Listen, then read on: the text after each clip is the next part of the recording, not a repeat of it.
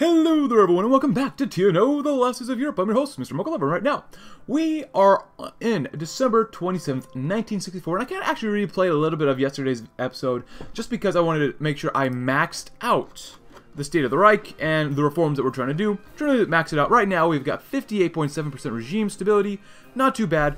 Our social outlook is quite conservative, 19.71 out of 500, and the outlook of progressing is 4.67 every 14 or so days, which isn't too bad. But right now, since we finished up Sondergericht, which if you want to read that again, please go right ahead if you really feel like it, we get a special option to do inner decisions. If you would like to reread about the Erhard plan, please go right ahead. So right now, in the comments from the last video, you guys recommended, generally, wait to do the Polish Thorn because we need to get 75% regime stability. We're currently at 58%, so let's wait to do that with the Poles. A couple of you guys recommended that in the comments below.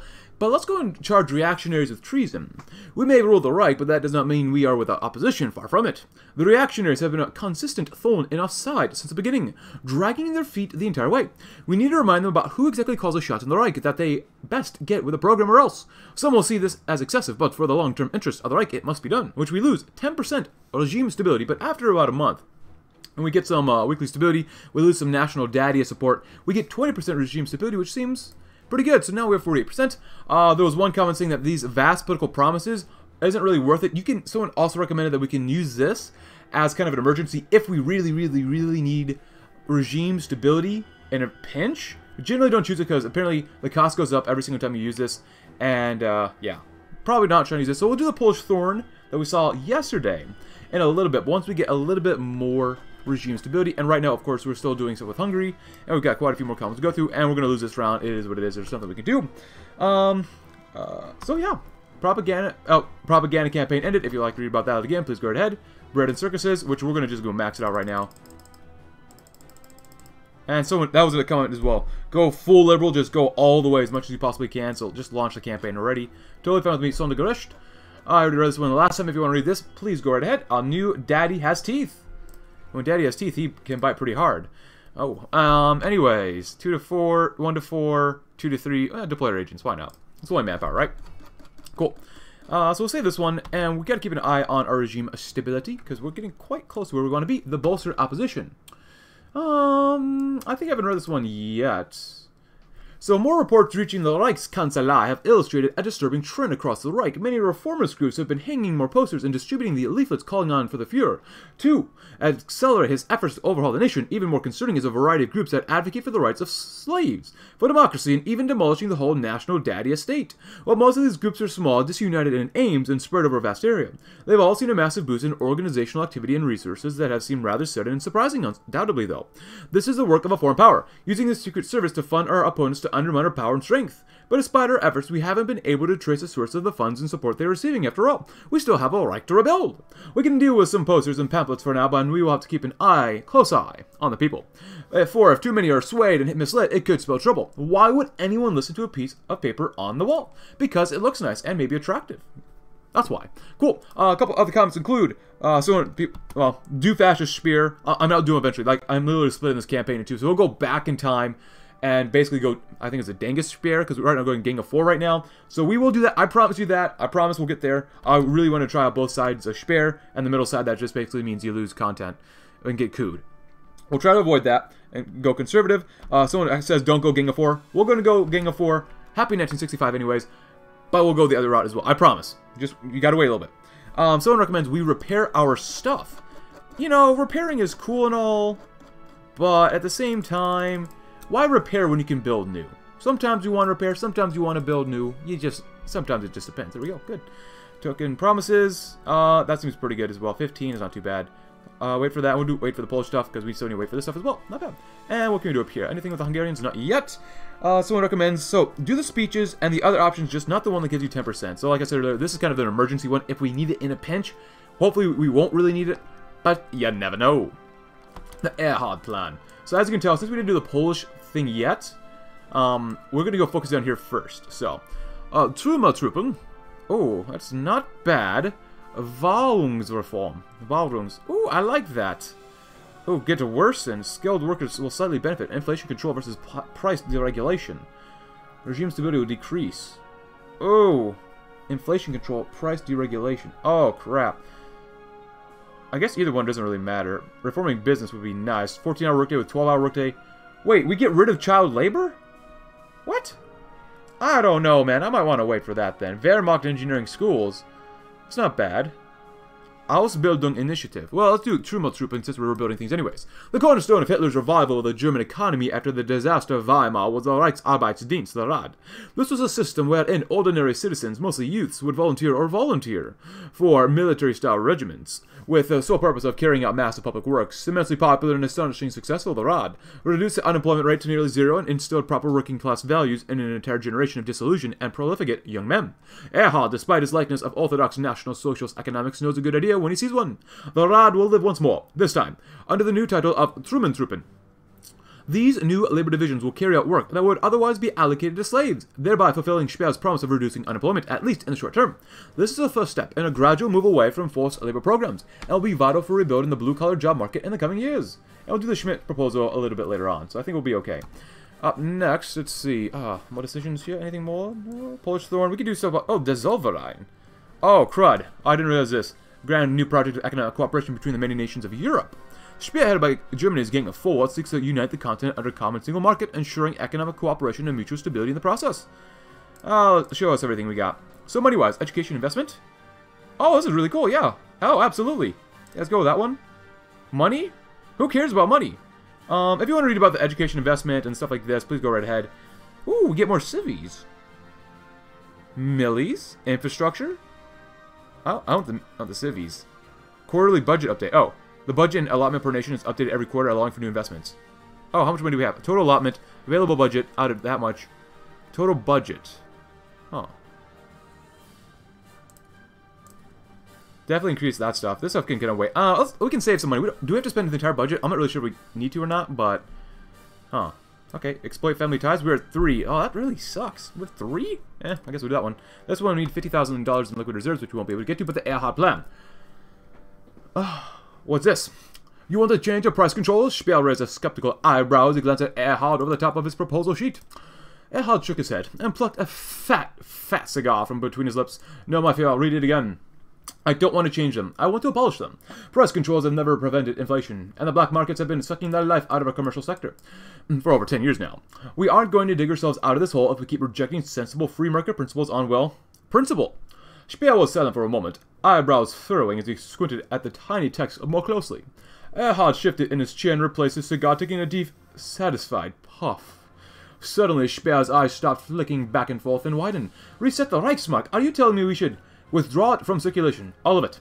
Then issue new notes and coins. The first batch is ready for the distribution already, and banks in East Prussia and the Rhineland are preparing to start accepting the old currency. Let me finish, my fear. Give our citizens the purchasing power they've lacked ever since the crash of the 50s, once the oil embargo ends. Speer looked equal parts intrigued and mortified. What do you mean, Erhard flicked away the stub of his cigar. You are planning to end the embargo, aren't you? Haven't you already spoken with Schmidt about this? Yes, but not... Good. The sooner imports start up again, the sooner we'll see quality of life begin to increase. I assure you, mein Führer, that you will see progress not a day after the embargo is lifted. Erhard rose to his feet with a groan of exertion and gathered up his papers. Now, I must really be going, my big daddy. I have a dozen bankers and 5 CEOs to meet with before the day's out. With a lazy salute and an almost forgotten Heil. Erhard was gone, leaving Speer with a book-sized proposal and far too many numbers for his liking. Quite the character. How close Reichswirtschaftsminister Erhard is allowing to work to his original plans ultimately affects how effective they are. Helmut Schmidt is perhaps even more controversial than his counterpart in the economic ministry, but for very different reasons. Where Erhard is all action, Schmidt is all talk. As foreign minister, that's his job. But talk is considered a dangerous pastime by the NSDAP. Talk might mean dissent, something Schmidt has in spades. An outsider to the National Socialist political system.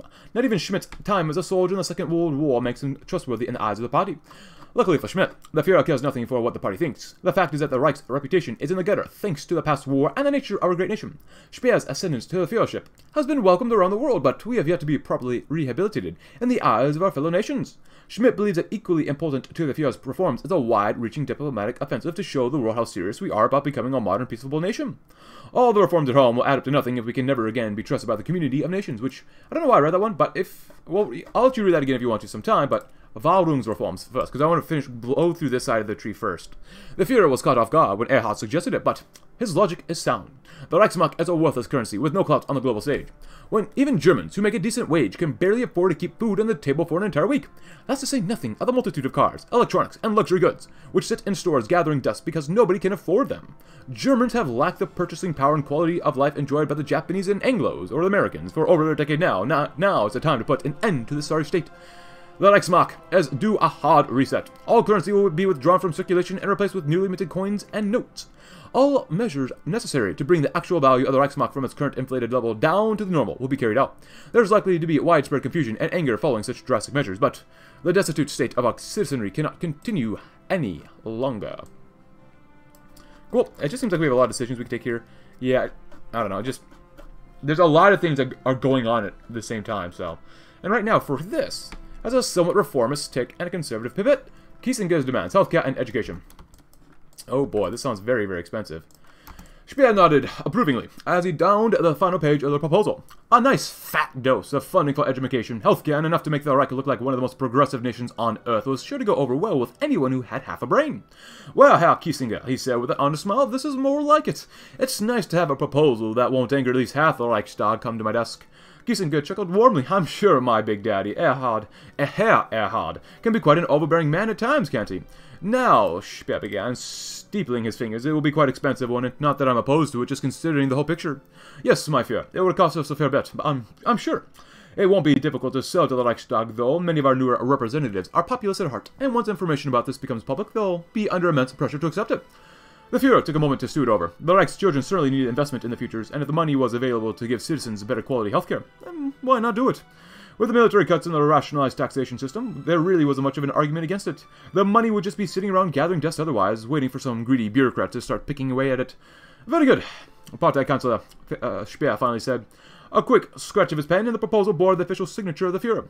Delivered with my commendation. You have truly outdone yourself, Herr Kiesinger. Excellent. Now, Ausbildungs initiative. Stability is going to go down anyways. Slowly improve. Begin to improve. Benefit, slightly benefit.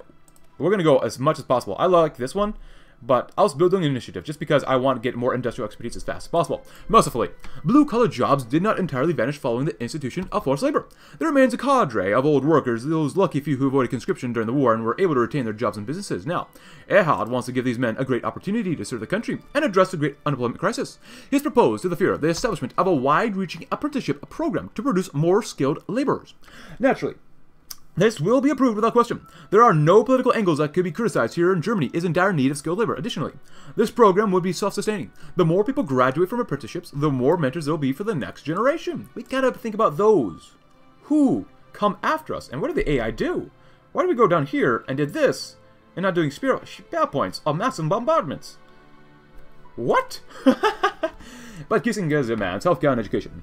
Speer had no sooner snatched up his ringing phone than the voice of Reinhard Gehlen, R&D chief, came blurting out of the speaker amid a burst of static. Mein Führer, I must speak with you, he barked. This bill of Herr Kiesinger is... Speer sighed and pinched the bridge of his nose, feeling a headache coming on already. What about it, Gehlen? Legislation isn't your business. What are you bothering me for? He sounded indignant, angry even. It is my business when our national security is at stake. We can afford to have our academic base get out of hand. It's spawning ground for Bolshevism, as I'm sure any seasoned intelligence officer could tell you. Need I remind you of the dissident groups that have already emerged from the student movement? Do you want a dozen more appearing every few months? Don't be so hyperbolic, Gehlen, Speer replied with a roll of his eyes. You want to deny our youth the same education that our rivals enjoy? Because you're scared it might make your job a little harder? You're going to need a better excuse than that to oppose this. The line was silent for a moment as Gehlen composed himself. My Führer, he said, voice smoothing and inoffensive once more. The less a man knows, the more pliable he remains. The world is a dangerous place, too dangerous for us to risk the growth of subversive academia. Bolshevism and its cohorts have always found a home among short-sighted young men and women. You must maintain control over our education system at all levels, to secure the compliance of future generations. Think on it, my big daddy. What, go away? Well, we do need pliable youths. Wahlungsreform. And Ben has been elected. Oh boy. Alright. Oh. Crap. Oh.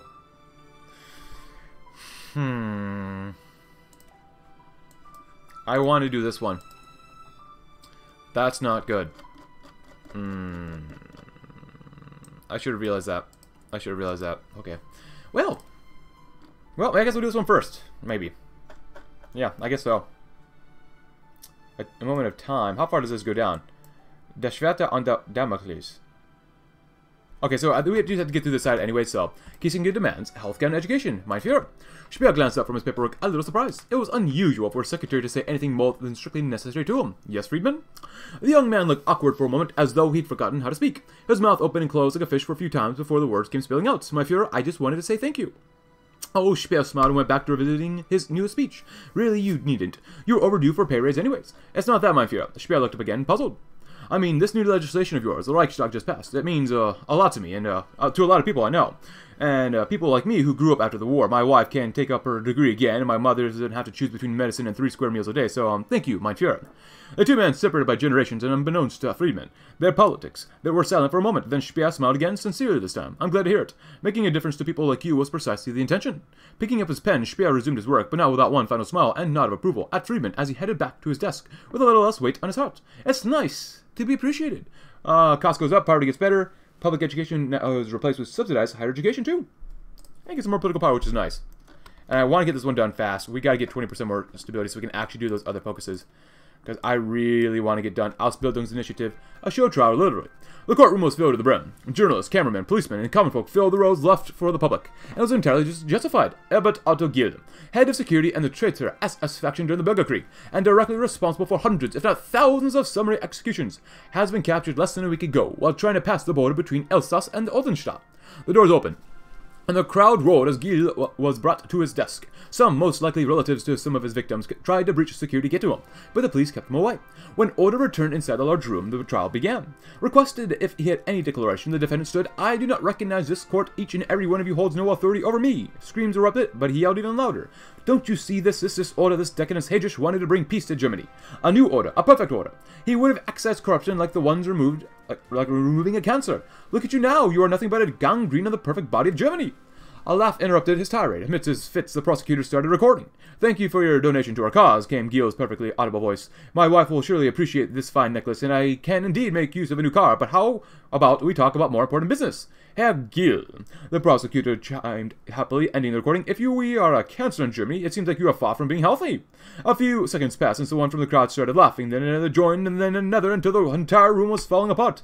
The laughs audible from the road outside the courtroom that day, newspapers and TV news, all featured that livid SS as he desperately tried to scream at the crowd to shut up, only to be drowned out by the laughing. The SS disappeared in shame, defeated by a laugh. Huh. 70%. There we go, my friends. We can do it. 79. We're not going to get hungry, are we? Because I don't know. I don't really like this great game thing. Because if you need liquid reserves, you just will never have it. I mean, yeah, we're spending extra for stuff for civilian spending, but you're never going to have it. So I guess it makes sense why we can't have it. It'll probably go to Italy, but still, you know. So when can we spend more stuff? Oh, good, finally. Ausbildungsinitiative. Because we need at least 75% stability for the other stuff too, so. This will give us about 2.5% more. That's not bad. That's going to hurt us a little bit more too, but whatever. Well, we should be able to do this one too, because we will have at least 50% stuff there. Ooh, this would be really good, but let's at least spend the regime stability that we currently have, because you never know if we might lose it. Price controls were instituted in the Reich's heyday and a popular and, at the time, necessary measure. Germany's economy was positively booming at the time. Where was the harm in enforcing a fixed price for bread? Even the poorest Germans might share in the fruits of our combined labor. Unfortunately, the headlines of victory made us incautious, and we may have forgotten the values of unfixed prices. Ehab now wishes to completely abolish any and all price controls, so that the value of goods will operate under the same free market rules as the liberal nations of the world. Hopefully, our citizens will not be too alarmed by the prospect of companies and businesses being able to set their own prices in time. They will see that basic economics will keep prices at perfectly reasonable levels, so that nobody will have to starve again, as during the Weimar Republic. The NSDAP opposes this on principle, and naturally, only the greedy bemoan a fixed price for bread. And now we're at about 60%. That's not too bad. Cool. Alright, and 9. That sucks. Turn 2, yeah. The Schmidt proposal. Helmut Schmidt entered the Führer's office with a slightly timid Heil and a rather hasty salute, looking suspiciously out of practice to Speer's eyes. Here, then, was a man who had redeemed the Reich on the world stage, an impossible task to many, but not to one as ambitious as Speer. Speer was careful to shake Schmidt's hand, but the two sat, smiling slightly as he did so. Schmidt, he said warmly, good to finally greet you somewhere more appropriate. The chancellery meeting rooms weren't nearly secure enough, are they?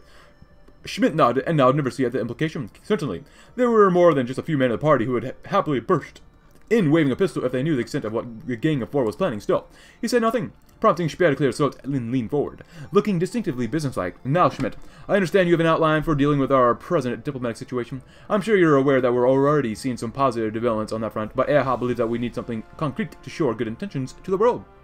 Yes, mein Führer, replied Schmidt, quickly composing himself. A whirlwind tour, as Americans would say, straight to every capital that matters right now, Washington, Rome, Ankara, Tokyo, and so on. I'd undertake this myself, of course, since I'm an unknown quantity and can make a fresh impression on our old friends. That fact can wait, obviously, in China, too. India, and so countries like them aren't priorities right now. Is this agreeable, mein Führer? Speer nodded and smiled. Generally this time. Excellent work, Schmidt. We're of two minds, clearly. The Führer rose from his seat. The sign that his foreign minister had stamp of approval was dismissed. Let me know when you're planning to depart and make sure you keep myself and the cabinet up to date on your progress. I leave the rest up to you. Best luck, Helmut. Time for diplomatic makeover and science. Research speed, not bad. Reforming business. I like improving poverty, but child labor, man. Less output. I don't know, it's always a joke to me, child labor.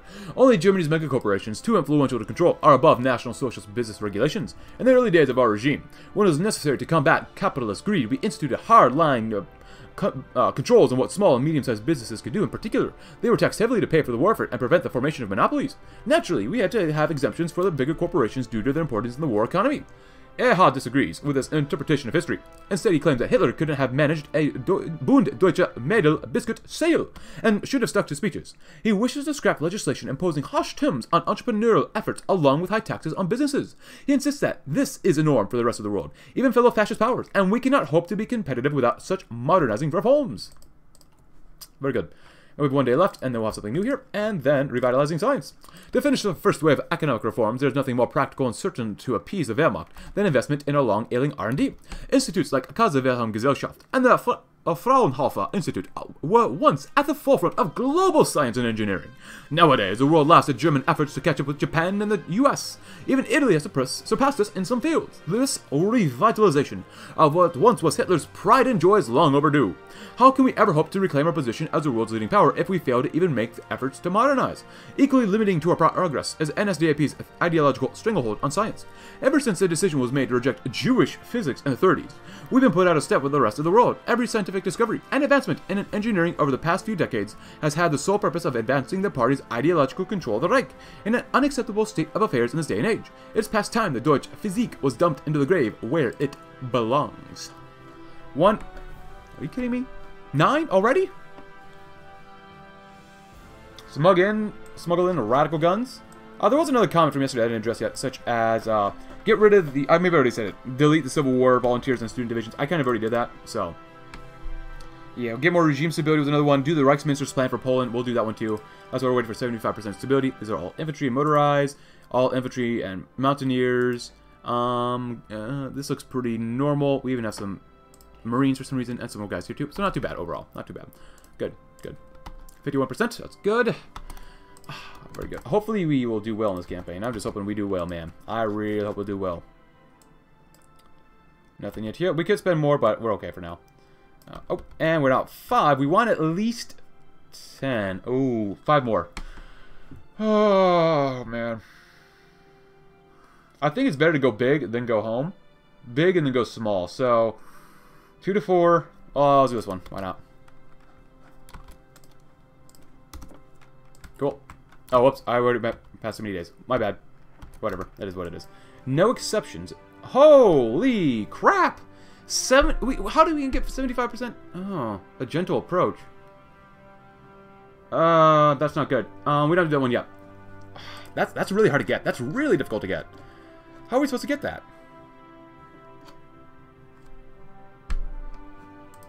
Well, I guess we'll have to wait then, because all these other reforms just cost so much. So, beyond the Atlantic? Let's do neighbors at home first. The Reich's reputation in Europe is arguably even worse than it globally. 2 world wars in the first half of the century were enough to paint us as a warmongering aggressor with no regard for our neighbors. Add to that the deepening distaste for fascism across Europe and the fact that we drag down everyone else's economies along with our own, and Germany finds itself the most loathed nation in European history. Our future success begins at home, and our neighbors must learn to trust us again before we can begin to improve our domestic situation. Schmidt believes that any European not under our rule is worth investing into. The former triumvirate nations are particularly important, of course, but Sweden and Finland will also be key partners of our future endeavors. As part of this stage of his plan, Schmidt also wishes to make a detour to India. Though not yet a superpower nor hostile to us, India is one of the world's largest nations, representing enormous trade and investment opportunities. India is likely to become a major player in the world affairs within a few decades. Reaching out to them couldn't hurt. 49%, that's just not good enough. I'll do more things up here. Okay, so we're not... we're at 9? Are you kidding me? So basically, what happens if we tie? Best of 5 wins. The higher value wins. It's a draw. What happens if no one gets hungry? Then they go isolated and go home. Ooh. Ooh. Ooh. Basically, either they draw, go home, or Italy wins. It's safer to play it, but I say go big, go home. We're probably going to lose hungry. Let's be real. We're going to lose hungry. Screw it. We're doing it.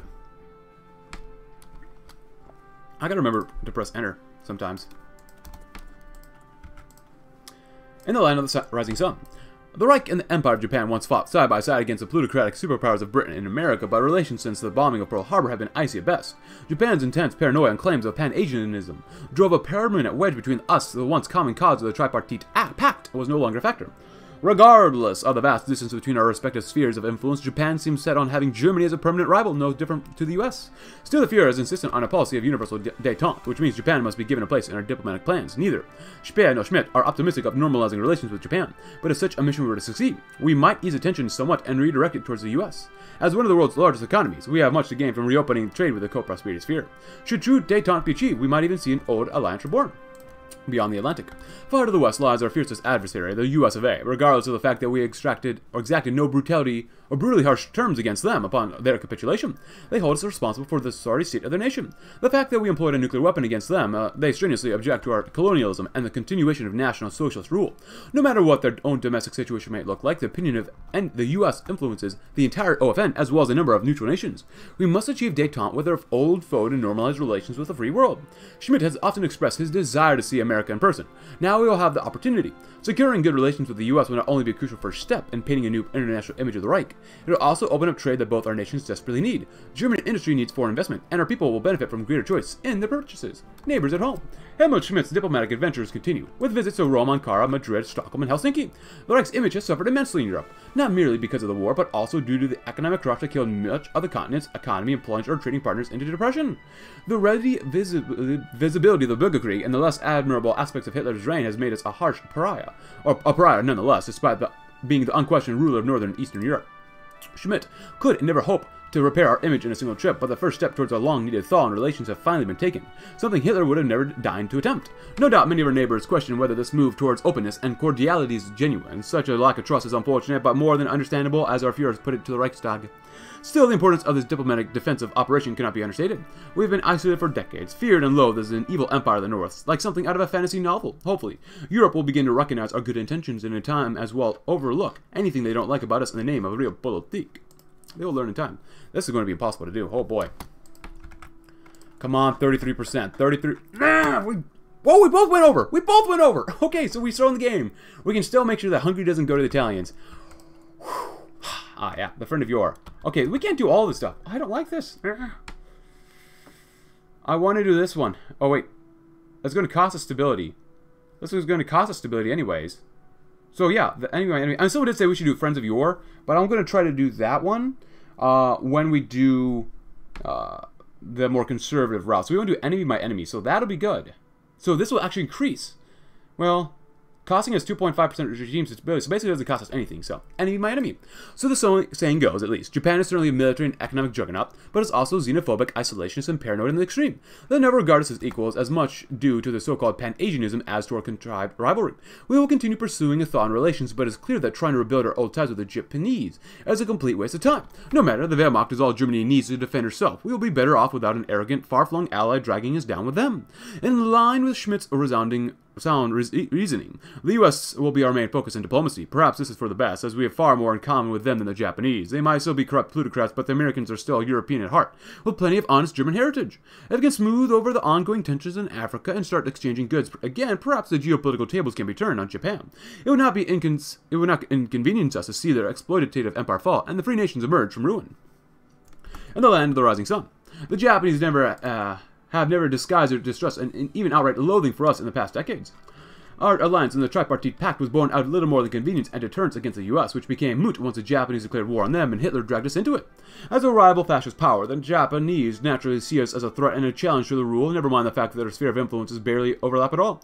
Our recently friendly overtures towards their arch-enemy may actually have made this enmity worse. Still, Schmidt has a job to do, and performed it admirably given the circumstances. Welcomed to the dive by the Prime Minister, though snubbed by the Emperor, he made an impassioned speech calling for an end to senseless rivalry, for the Japanese to recognize our goodwill and peaceful intentions towards the Empire of Japan. He was met with polite and somewhat muted applause, to be expected, of course, but at least he wasn't given the silent treatment. The Führer remained skeptical that relations with the Japanese will ever be normalized, but this was a necessary step to take in our journey towards a positive image on the world stage. If we cannot be seen as willing to reconcile with even our most vicious rival, we will never be trusted as a global actor. That could have gone worse. Hold on, a speech, good? Yes, please, yes, please, yes, for the love of God, yes. I'm not sure how much regime stability we need for this. A model colony for Ausland. New options are available in the focus tree. Available focus tree. It seems like the model colony we might be able to do. So the so-called model colony of the Reich, once a bastion of strength and loyalty, has been ravaged by internecine warfare and chaos. To ensure stability in their territories, we will shift our eyes eastwards and deal with the Reich's commissariat Ausland. We probably do okay with that. Jekyll and Ausland. Few names provoke such strong reactions in Germany as the name Schutzstaffel. Most react with hate, some with fear, and others with disgust. No matter who you ask, however, you're almost guaranteed, oh crap, to hear a tale of their brutality. One of the most widely reviled organizations in German history. The hope was that with their defeat in the Bürgerkrieg, they would be permanently banished to Burgundy to rot. Unfortunately, this is not the case. Elements of the Ausland SS, we go to war with them, led by Friedrich Jekyll, have managed to seize control over Ausland and are ruling with an iron fist. Their maniacal ideology must be put down with extreme prejudice, effective immediately. On the political front, this development has aided the reformist wing of the party immeasurably, seeing as they've made numerous successful comparisons between the conservative wing of the party and the SS. In any case, the intervention must happen, and must happen soon, or there may be no Ausland to return to. How does this keep happening? That's really not good. I was not expecting that. So, okay, this is really not good for us. Maybe I should have waited for this one. Yeah, I should have waited for this one. My bad. My fault. And we should do really well against them, just to get our guys on the border. That's going to cost us even more stability. Oh my gosh, this is impossible. Beyond the Atlantic. History was made today as a president of the US of A welcomed a German dignitary to the White House. Our foreign minister, Helmut Schmidt, was not received warmly as a representative of an OFN nation might have been, but the fact that there was no passive hostility on the president's part surely is a good sign. Schmidt was all smiles, no doubt a strange sight to many Americans after decades of hostile relations between our two countries. The real coup Schmidt scored during his visit was an address to the Senate, and initial fears on our part were quickly allayed. When a recording was delivered to Germany for broadcast on state TV, he began with, "Thank you, ladies and gentlemen, for your most cordial reception and kind words of greeting."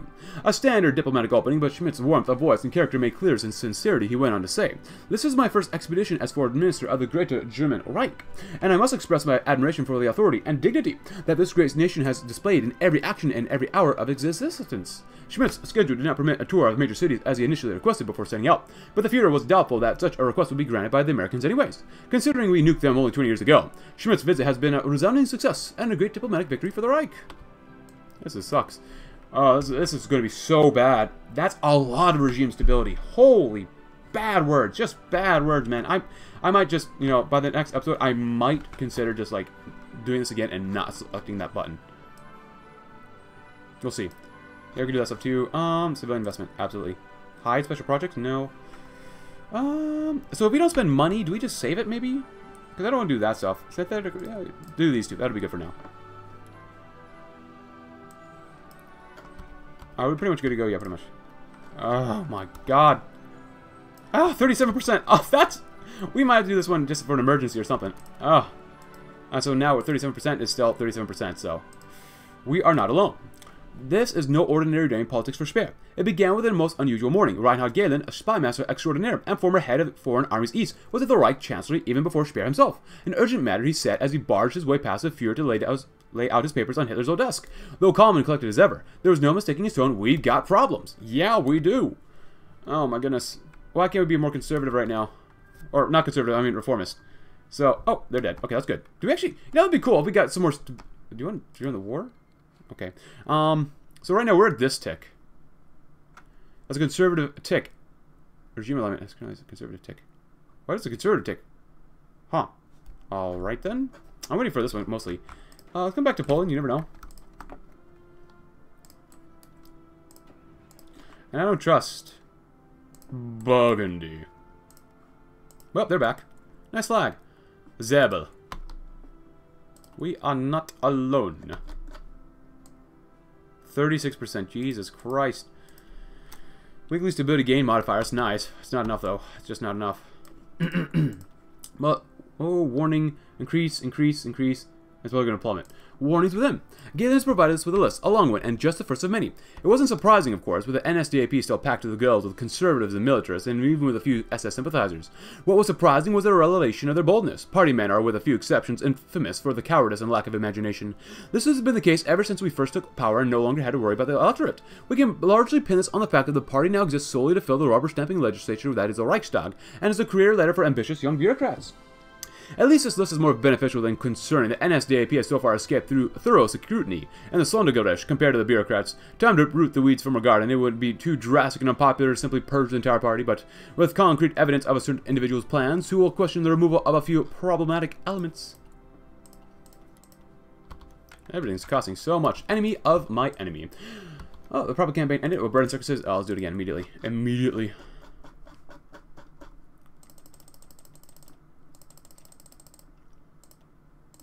Go! Because we're trying to get over here. The U.S., Speer finally said, opening his eyes and setting his hands down on his desk. You are right on this, Count Schmidt. We need the economic clout on our side. Schmidt breathed a sigh of relief and nodded. Thank you, mein Führer. I promise you, this is the right path. They're normal. Speer chewed his lip, looking a little bit skeptical. True, but they won't stop trying to subvert our interests. Don't forget that we've been on hostile terms for decades now, and that history won't go away just because you enjoyed some applause while you were over there. I know, Daddy, Schmidt replied with a slightly offended edge to his voice, but they also operate in a manner we're more than familiar with, and our two societies are more alike than they are different. The Japanese, though, trying to build normal relations with them, even if it's not totally futile, might just make them more confident in their own broken system. Can you imagine if we got dragged into another war because of them? If you ask me, we should keep them at arm's length, my daddy. Schmidt nodded and scratched his chin. Yes, I understand, but still, the Japanese still match the Americans in the military might. Isn't there some value in a deterrent? Deterrent, mein Führer. Forgive my frankness, but we already have a deterrent. It's called our nuclear arsenal. Conventional armies don't have the clout they used to. Trust me, Erhard is right.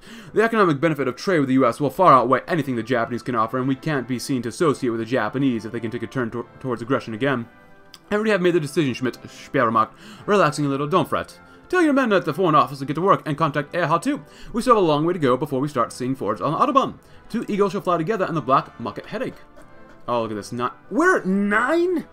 The police reports are becoming increasingly disconcerting and worrying. Investigations into the black market that is keeping ordinary Germans fed and clothed but also questioning National Socialism is now uncovering something more drastic. Oh boy. Oh crap. A new batch of pamphlets and short books are appearing, calling for drastic reforms to the Reich. Some include those that Speer's advisors, supporters have called for that a majority of the nation is at best lukewarm too. But some of the pamphlets are calling for such crazy ideas such as a free multi-candidate elections and even reducing the Führer's power. There's no doubt that some foreign power is behind this, most likely the Americans with their silly ideas of democracy, or perhaps the Japanese or Italians trying to take advantage of our weakened state. However, the Reich is in little position to actually combat this growing tide of foreign-backed destabilization, so all we can do is manage it, and hope our reform efforts will convince the ordinary Germans that we know what we're doing. The people will never believe this. Oh my god! That's not good! Yeah, I might go back. We'll see what happens, though. We'll see what happens. So, we'll see what happens once we select warnings with within. A helping hand. Of course, Galen would not be so forthright and helpful without the expectation of a due reward. Quite unlike the NSDAP's toadies, however, he has made a bold, unexpected, and altogether useful request: the formation of an entirely new intelligence agency under his direct authority. There are serious questions about his motives, but Galen has always been the very model of a consummate professional, motivated by patriotism and a borderline obsessive desire to keep the Reich's backroom affairs in order. He is one of our most successful intelligence operatives. Might this be what we need after all? Dubbed Reichsnachrichtendienst, the Reich Intelligence Service, or R&D. This proposed agency would consolidate our existing intelligence services under a single umbrella. All foreign intelligence gathering activities would be the R&D's responsibility alone, and they would also take over all high-level internal security. Lower-level Gestapo roles will be folded into the Europol, and the Abwehr will effectively become the R&D's military division. This would be a considerable accumulation of power in Galen's hands, but would give us a clean break from the Hitler-era agencies, and bring us up to par with our international rivals in the field of espionage. Which, luckily, right now...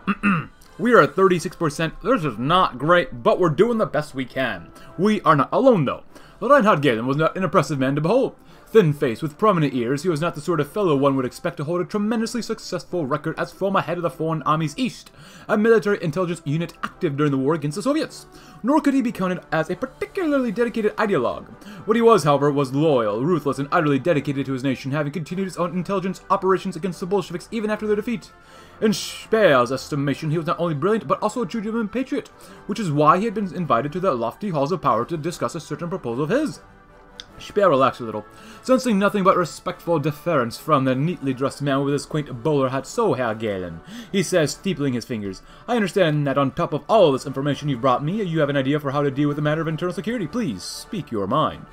Galen hesitated for a moment before visibly relaxing and leaning onto the desk. My Führer, it is no secret in intelligence circles that you are seeking to rein in the Gestapo and Abwehr, and if I may be so bold, they are indeed in poor shape.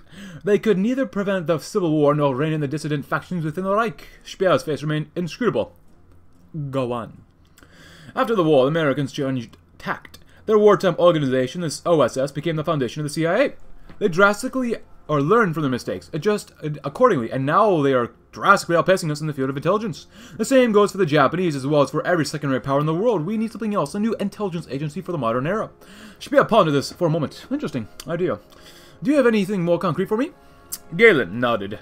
He hauled his briefcase up under the desk and clicked it open, producing an overstuffed manila envelope with Reichsdienst scrawled on the front. I do indeed, my Führer. Would you like to know more? How long has he been planning this? Long enough. God, I think I made a mistake by doing the whole Austin thing. I mean, don't get me wrong, I like Austin with us, but still. Observations outside. Or observations of outside. Anyone can watch the news and see what's going on in the wider world, but the Gestapo and Abwehr have been consistently outwitted by their foreign opponents for decades. During the Second World War, espionage was one of the few areas that the Allies were always able to beat us in. Galen, strangely enough, appears to have been working on this matter of his own accord, even before the end of the war. He informs us that Russia has drastically changed in the years since the Russian War, beyond the borders of the Archaic Muscovy. The former Soviet Union has given way to a multitude of warlords and splinter states, all vying for supremacy over the ruins of Russia. Galen's agents have informed him of widespread plans for reunification by the despot rulers of the Urals, Siberia, and Central Asia. That's not all either. Galen has provided a literal pile of information on the world's most troubled regions, from our own possessions in Europe and Africa to the far-flung China, slowly rebuilding Japan's shadow. The world, according to Galen, is certainly more interesting than we had previously thought. So I think with this thing, I think ultimately I'll probably go back and not do the awesome thing, so we can go back and do, hopefully, no exceptions. I kind of doubt we can get up there. I really want to get that one done. And I think as someone said in the comments, like, doing all this stuff can wait, maybe? So we might not have to do it immediately, even though it would be better to do it now rather than later. And we still can't do any of this stuff because it just takes so long to read through all this stuff. Which is fine with me, but still. The Reichsnachrichtendienst. Galen has, in a very short period of time, proven his worth beyond doubt. The Führer, wishing to consolidate all his intelligence agencies into a single organization under central supervision, has thus decreed that his most gifted and helpful patriot will have his wish granted. Henceforth, the Reich's ever-vigilant guardian will not be the outmodeled Abwehr or the politically unreliable Gestapo, but the Reichsnachrichtendienst. Galen will obviously have to report to the Führer regularly, but will be beholden to him alone. Galen will also have carte blanche to shape and organize R&D as he sees fit, though the finalized plan for it will need to be run by the Führer for final approval. This marks a new brighter day for the Reich's security and an appropriate dark one for our enemies. Even the SS will come to fear our new hidden blades, striking out their insidious tendrils from the shadows. Good, good, good. How's the budget looking? Not bad. How's this looking? We're at 9. Hey, we're gonna win one, everyone. We're gonna win one. Ah, that's good. Promote national daddyism. I'd love to do that, but let's win. I'd like to win once. And let's go next, because we can. Great, 3 more days for horizontal stuff. And how is this looking? 21 billion? Oh, that hurts me internally. So badly. Oh my goodness. Holy cow. And then you guys are good. Beautiful. And we can grab some radar, because we can, because why not? Oh man. I don't want to have to wait. Once we get this one done, I want to read the event what this is. So, a gentle approach. Because we did do both of these. We not no exceptions. Oh. Now, do we have... Oh! Recht nach Rechtensdienst.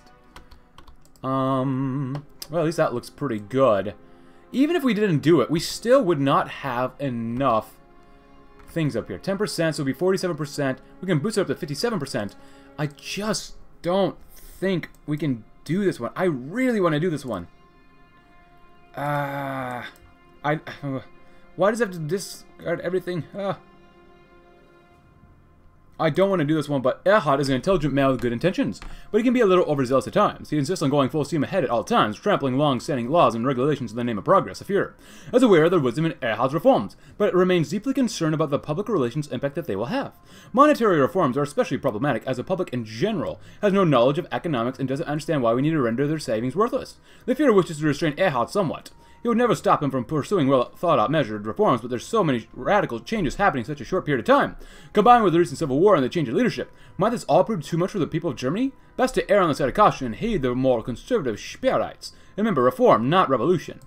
I want to do this one so badly. I'll be honest. Like, I don't know. Have you? When have you guys tried this? Have you been able to get up that much more stability? I just don't know. Should we do maybe? Would it be better to do Fortress Up North first? How do we get more stability? I mean, I guess it's easier probably playing as conservative, because we're all the way up here, and trying to get reforms is not easy, so... Oh, man, I'm not really sure what to do. I really don't want to do that one, but we might have to be forced to do it, but I might also go back and try to do, not do Oslin yet. So, I think we'll end it here for today, so let's choose that anyways for now. And if you enjoyed the video, leave a like, subscribe if you're new, check out my Discord link in the description below, and I'll see you tomorrow, as we're going to try our best to get as many reforms as possible. Thanks for watching. Have a tremendous rest of your day.